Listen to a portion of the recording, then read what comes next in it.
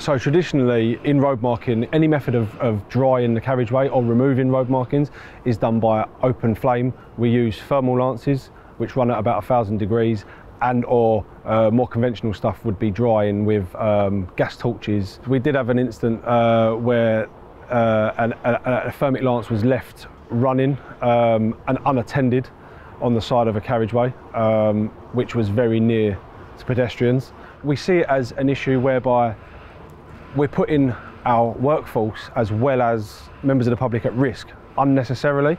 As well as that, there's obviously a huge implication of what that does to the environment, being that you're burning gases. We're always looking for safer ways of doing things. So we was tasked by our health and safety and our director to find that method. Lucky for us, we stumbled across this at a exhibition in Europe where they've already been used for some time. So we've got the Sirocco Hammerjet dryer, which is a jet turbine dryer, and it just forces hot air out of the shroud.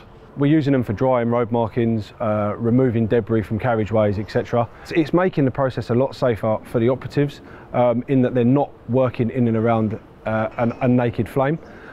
Albeit the kit does get hot, but you are that far away from it that it isn't going to cause you any harm. It's very lightweight. It's got a function on it where it's assisted when it moves.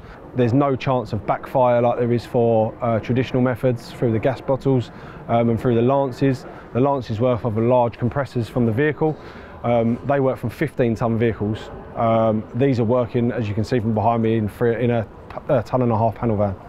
In terms of the future, we've got 14 gangs. At the moment, we're running only 3 of these units. We do want every single gang to have one.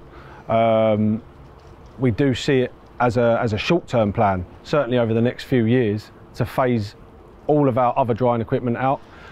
We've already started doing that by taking all of the compressors, vehicle-mounted compressors, off of our road marking lorries, which now eliminates the ability to use a thermic lance. The Sirocco Hammerjet is just another example of how FM Conway are reducing risk by their big 10 in 10.